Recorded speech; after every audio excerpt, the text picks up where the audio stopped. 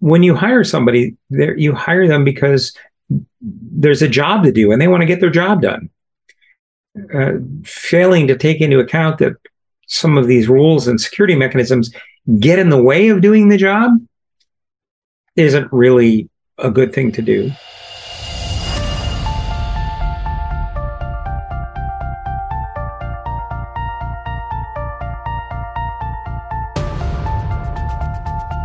This is a Security Weekly production. Security Weekly is a resource of Cyber Risk Alliance.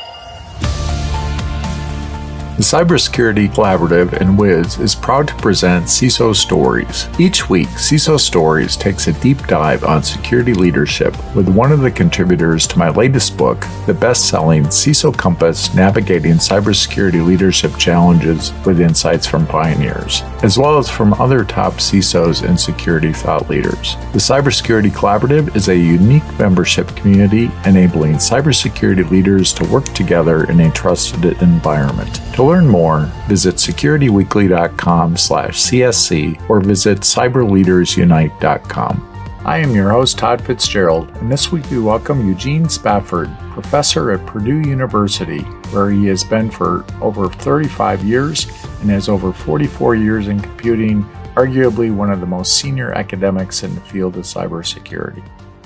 My original computing work was in reliable distributed computing, in the area of working with fault tolerance and building operating systems that would continue to function and databases that would continue to function even in the event of a hardware or software failure. And that was interesting. Got some good results out of it. But I realized that a lot of that depended on getting correct software. So I then did some work in software engineering and working on program correctness and testing. And as I was doing that, I'd also, as a hobby, had been doing some work in security. But more and more, I realized that the most important failures might be some of the ones caused by people. And so I began to focus more of my work in working in cybersecurity, as we call it now. So that was really the genesis, is all along being concerned with computers, computing resources, doing what they're supposed to do, and trying to address some of the causes as to why they might not. Very interesting. And you've been with Purdue University for quite a while now, right? This is my 36th year. I'm in the process. I've been here 35. And I'm now underway in my 36th year.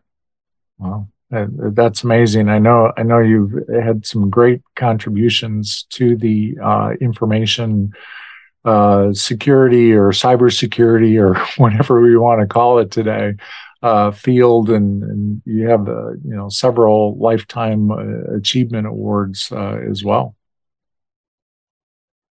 It's added up. I think being consistent and working at a set of goals over time contributes to that. I haven't done it all by myself, and and there were long periods of time where nothing happened or some setbacks. But as I look back now, there is quite a body of work. Next year, we're celebrating the 25th anniversary of Sirius, which is the multidisciplinary research institute that I founded at Purdue. And so that's another kind of milestone to look back at with a little bit of amazement. I don't feel quite that old, but yes, indeed, the records seem to support it. Well, that's amazing to keep something going that long. So you have a new book that's coming out talking about the cybersecurity myths. Could you tell us a little bit about that? Sure. The book is supposed to come out from Addison Wesley Pearson sometime near the end of the year. It may get pushed to January. It could be late November. We don't have an exact date yet. And the book is in collaboration with two just outstanding researchers in different areas. So Lee Metcalf, who is at the CERT SEI in Pittsburgh, and Josiah Dykstra, who's with the National Security Agency in Maryland. And we together wrote this book that is on cybersecurity myths and misconceptions. And all of us in our careers have seen people who work in the field at various levels, from low levels up to CISOs and members of boards of directors, who have believed things that aren't true, or who've fallen prey to various kinds of logical fallacies and arguments. And as a result, the overall security of systems that we use isn't as good as it could be. And we decided to write a book about it. Well, I think that's excellent. And I have pre-ordered the book myself through Amazon, and I can't wait to get it. So tell us, let's walk through what are some of those myths that we should be aware of? Well, I think we started off the book with addressing some topics that people sort of take for granted, and that is that as a field or as a group, we understand what cybersecurity is and we understand what the internet is. And in truth, we don't really have a good definition for either. They are fuzzy concepts that different groups define different ways. So part of that was just even defining what cybersecurity is all about and really pointing out that it's more often about the practice of risk reduction than it is anything in the computing technology per se. Then we spent some time in the book talking about various cognitive biases. And these are things that we all do. We have as, some call them rules of thumb, or other, they're psychological susceptibility. But these are things that cause us to evaluate situations poorly and come to wrong conclusions, such as the availability bias or frequency bias that we have when we look at events and judge some things to be more likely than others, or the well-known survivorship bias that leads us to sometimes to getting products or configurations that cope with the last set of problems, not the actual ones that are facing us. We talk about various kinds of faulty assumptions and fallacies. The fallacies people have heard before, the straw hacker and correlation's not causation and balance effect and those kinds of things. A number of things having to do with assumptions about, the idea that my company is too small or insignificant to be a target, or that I can never be secure, so why should I bother? Which is, a faulty assumption. Or that are there companies that are taking that approach today? Oh yes, not big ones, but many small ones. This is particularly a problem for, we would call them the mom and pop stores, but smaller businesses assume that because of their size, no, they're not going to be a problem. Or people at home assume that. But those are ones who fall victim to having their systems taken over as platforms for botnets or ransomware, because they don't understand the risk and they don't understand the value of a connected system online. Do those small companies, do they survive after those attacks? Or are you seeing that, when they get those events, that they're able to find their way out of it? Many of small and even medium-sized enterprises do limp out of the experience with a lot of resources depleted. They lose opportunity because of what they've had to spend. and some don't survive because they simply can't afford what's necessary to resume operation. This is not well documented. It doesn't make the news at a national level or an industry level because it's not the kind of news that would normally be seen there. But it is happening on a regular basis. And the news today had that the Department of Justice is forming a network of computer crime prosecutors across the country, in part because of this increased level of attacks against not only small businesses, but local governments, local police departments, education, schools. They all are suffering, and some of them, the losses are effectively terminal for the organization. So that's just one little aspect of what we talk about, and we do a lot. We talk about people, what you invest in people, how you treat people, because people are often overlooked. That's one of the misconceptions, is that more technology is better, when really it's the people that make the difference.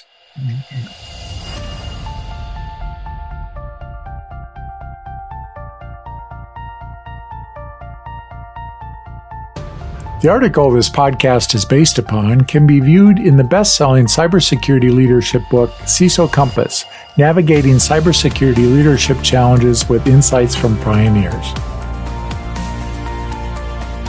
So with all the security awareness training that's gone on today, where, every organization are doing, phishing campaigns and doing more security awareness training, is that not enough, or what are we missing with the people aspect? Well, not every organization does that, and a lot of the training that's done is oriented around punishment or negative outcomes for people if they make a mistake, rather than thinking about how to integrate the controls and the people into a workable whole. Too many organizations don't think about how to empower their workforce to take better security. They think that by putting up rules and antivirus and firewalls and anti-phishing, and then really reminding and penalizing people if they don't follow those rules, that's going to work. But when you hire somebody, you hire them because there's a job to do and they want to get their job done. Failing to take into account that some of these rules and security mechanisms get in the way of doing the job isn't really a good thing to do. And then we also see cases where people blame users rather than really putting the responsibility at the more root causes, which is the environment, the configuration, the operation. So the stories we've seen in the news on a regular basis where somebody blames an intern for setting a weak password as being the problem, or leaving the permissions off of something. The fact that the processes and the structure allows those things to happen is the real problem, not the fact that somebody has an all too human failing, especially an intern hasn't been trained well to be in these circumstances. Why are they given the responsibility and access to something that can cause that kind of damage? That's really where we should be looking. So these are the kinds of things we talk about. We talk some about legal issues, placing too much faith in tools, vulnerability disclosure, malware. We have a chapter, a primer on some statistics to better understand various reports and claims that people make. And the whole thing is all wrapped up with examples. We hope some humorous, and we have nearly 40 whimsical illustrations in it to help make some of the points to get across that we hope people will find amusing. What statistic do you find the most amusing statistic that is often quoted that probably isn't right? That's a good question. And one that I don't know I can answer right off the top. Mm-hmm. I've seen a lot that are appalling. Most of the ones that I am troubled by are the ones where people talk about malware detection or intrusion detection, and they quote numbers about the percentage. So they find 99% of all bad traffic, but fail to point out that the 1%, maybe 1% of a million accesses per day, and 1% of that is still an awful lot for somebody to have to wade through. So it's no surprise that a number of systems are frustrating or don't work or get turned off, because those numbers misrepresent what's really going on. Mm-hmm. And how do organizations, you mentioned tools, how do organizations figure out the right number of tools? I hear this over and over and over again, that organizations have so many tools that they aren't using all the full functionality of them, but it's easier sometimes to just bring in another tool. Yes. Yeah, I think one number that we ran across, I don't know how reliable it is, but said that larger organizations may have 37 different tools that they're using in their security enterprise. And certainly bigger ones, if that's the average, then there's more than that in some places, as many as maybe 100. That says something, first of all, about the security industry, about what a poor job we're doing building integrated tool sets and building the underlying software.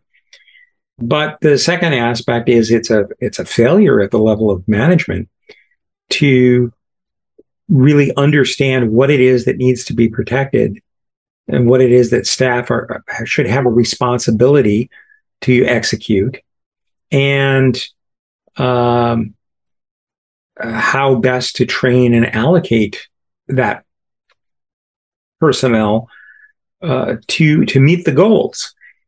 An awful lot of tools are obtained because they do one extra thing than what's currently in place, or perhaps because somebody in a position of purchasing authority think it's valuable or it's part of a bundle. And that's a problem in and of itself. We obtain too many tools. It's difficult to be expert in all of them and to know when to use them. So there's a complex ecology there of security tools, training, responsibility, and risk awareness that needs to be managed. And in many organizations, it's not managed well. Do you think there's an optimal number of tools an organization should be trying to target? This goes back to the idea of defining what security is, understanding your risk tolerance and what it is you're protecting. So if you're taking sales orders across the internet, you're going to have a somewhat different environment than an organization that is providing services or writing software. And so the set of tools you need are going to be different. If you're large enough to have your own in-house response team, you will need a set of tools for them that you won't need if you outsource your security to a different team. So there's no single answer. It really depends on what it is that you are doing as part of your business, your core business, and how you're capitalizing and organizing your protection against what you view as threats. Do you think that we've increased our risk by moving to the cloud, or have we reduced our risk in some organizations that way? Yeah, this is another one of those it depends answers, unfortunately.